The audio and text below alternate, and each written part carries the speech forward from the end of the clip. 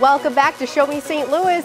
St. Louis influencers are asking you to dine out for a great cause. In recognition of Black History Month, you're being challenged to visit as many Black-owned restaurants as possible around the city. Malik is joining us live to share how this support could lead to money in your pocket.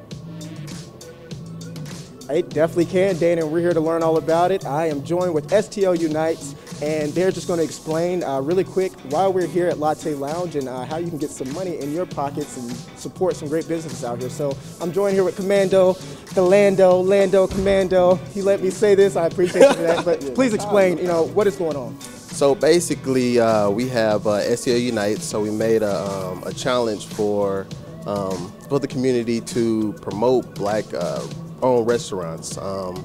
We joined together. We got this list from For the Culture. They really helped out in trying to promote these different businesses, especially from COVID, where we had some open and some closed. So we had to get like an updated list. So after getting that list, we made it this challenge for the community to go to these Black-owned restaurants. And the more you go, you tag our STL Unites page, and the ones that get the most get a $25 gift card for that specific Black-owned restaurant. So, yeah. That's like I said, I love to eat, and so I might just go to each place twice so I can get that money so I can come back for free. But can you please just explain why this is important and kind of how this is STL Unite's first event and how you guys plan to keep going with it? So really, I was thinking about, it was Black History Month, what can we do to support?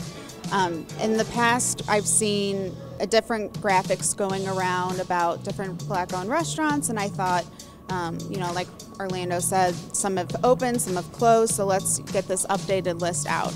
And so we have this big group of foodies that we love to work together, we love to support our community, and so with everyone's involvement and with For the Culture, we thought this is a great opportunity to, support Black-owned businesses. And, we're already thinking ahead about next month's Women's History Month and what can we do to support women-owned businesses and, kind of branching out, not just doing food, which we all know and love, but also, what other businesses and organizations can we support and really use our united efforts to make sure that we are doing everything to support St. Louis. So yeah.